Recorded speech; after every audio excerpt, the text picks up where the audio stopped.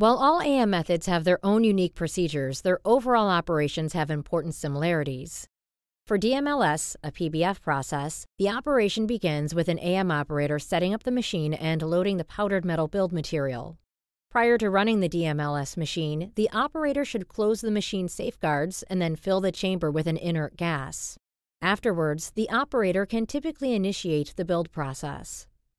During the build process, a laser traces over a layer of metal powder held on a build plate.